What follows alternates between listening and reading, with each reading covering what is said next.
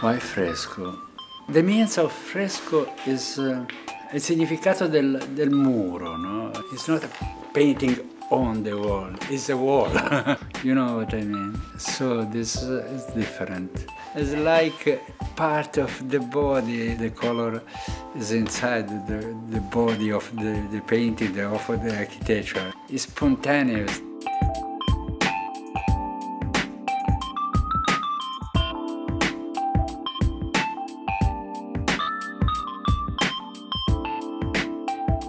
About 2 years ago, we were looking for an artist who could create a major artwork to enhance the public area of Burano, and we were looking for the precise right artistic touch in order to crown the building, which in itself is quite artistic in terms of its architecture and in terms of its interior design.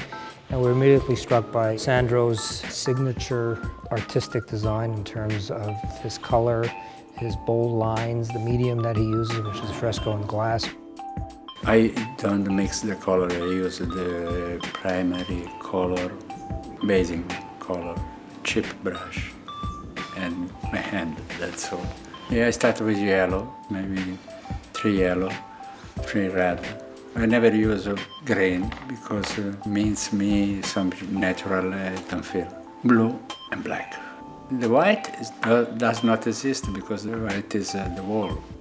Really, I don't see what I'm doing, but I know what I'm doing. And always I am surprised what happens.